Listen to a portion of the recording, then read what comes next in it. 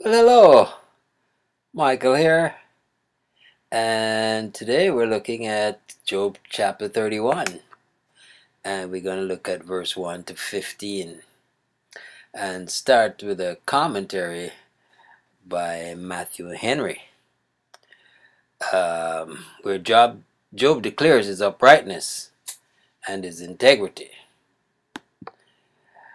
And so, in regards to verse 1 to 8, it reads, Job did not speak the things here recorded by way of boasting, but in answer to the charge of hypocrisy. He understood the spiritual nature of God's commandments as reaching to the thoughts and intents of the heart. It is best to let our actions speak for us, but in some cases we owe it to ourselves and to the cause of God solemnly to protest our innocence of the crimes which we are falsely accused. The lust of the flesh and the love of the world are two fatal rocks on which multitudes split. Against these Job protests he was always careful to stand upon his guard. And God takes more exact notice of us than we do of ourselves. Let us therefore walk circumspectly. He carefully avoided all sinful means of getting wealth. He dreaded all forbidden profit as much as all forbidden pleasures. What we have in the world may be used with comfort or lost with comfort, if honestly gotten. Without strict honesty and faithfulness in all our dealings, we can have no good evidence of true godliness. Yet how many professors are unable to abide this touchstone? Let's read the actual verses then. Start at verse 1. I made a covenant with mine eyes. Why then should I think upon a maid? For what portion of God is there from above, and what inheritance of the Almighty from on high? Is not destruction to the wicked, and strange punishment to the workers of iniquity?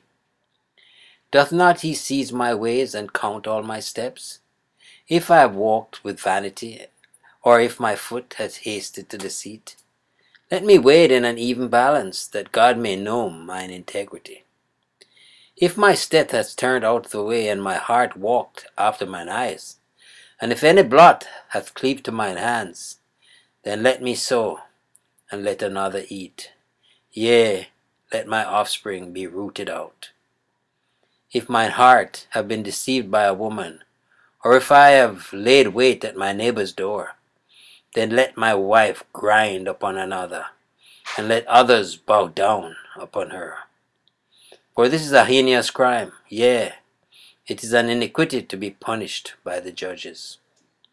For it is a fire that consumeth to destruction, and would root out all mine increase. If I did despise the cause of my manservant or my maidservant, when they contended with me. What then shall I do when God rises up, and when he visiteth? What shall I answer him? Did not he that hath made me in the womb make him? And did not one fashion us in the womb?